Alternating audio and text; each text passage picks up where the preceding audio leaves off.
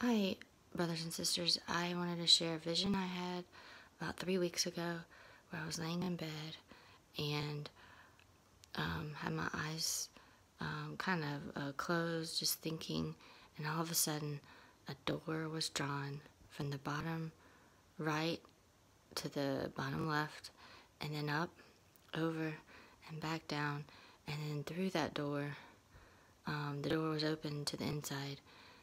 There was a man with a white robe and a gold sash and a face that looked like Akiani's painting, the Prince of Peace, and I knew it was Jesus.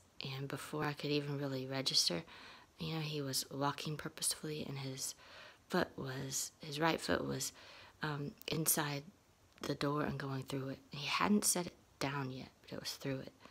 And then the vision stopped, and I was so happy that he'd sent me this, and I knew I finally figured out how to share on YouTube.